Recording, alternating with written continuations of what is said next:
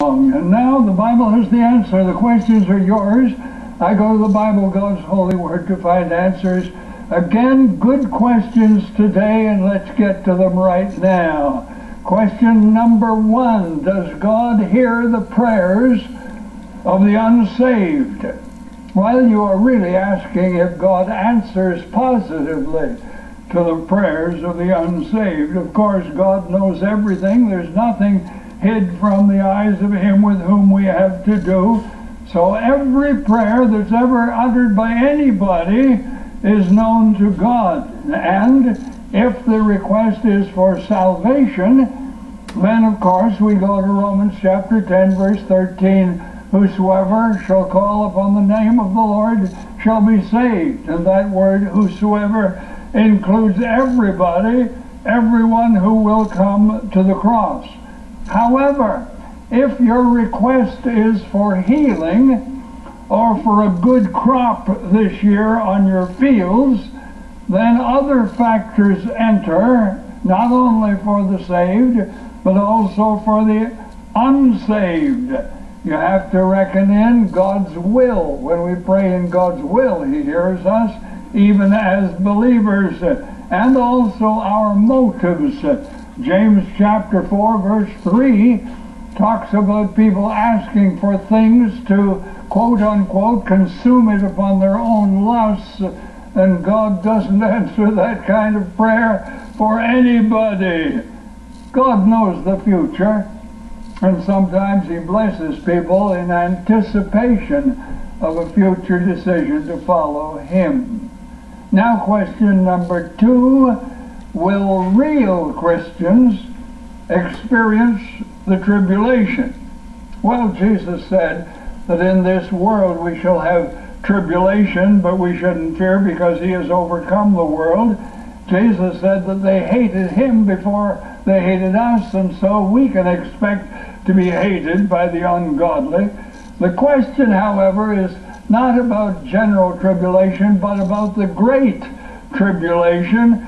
When you read your Bible, you discover that there's a 7-year period, or at least a 3.5-year period of God's wrath, the time of God's wrath under the Antichrist. 1 Thessalonians 5, verse 9 says, God has not appointed us unto wrath, that's talking to Christians, but to obtain salvation.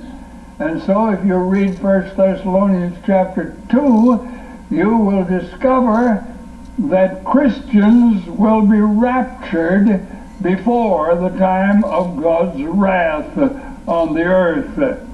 You have a right, of course, to ask how things could get any worse today with persecution around the world.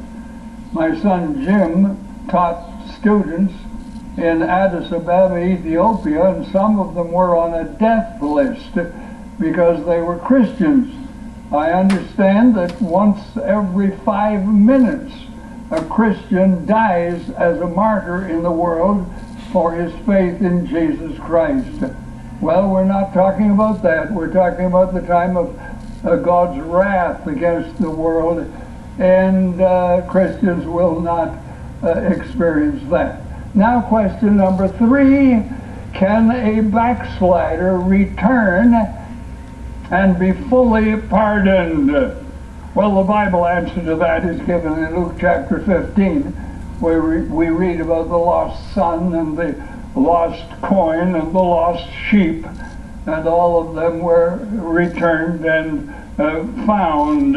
When the prodigal son said, I have sinned, I am not worthy to be called a son, I will arise and go to my father. When he said that, he was restored, he was forgiven fully. His father threw his arms around him in blessing. Yes, yes, backsliders can come back.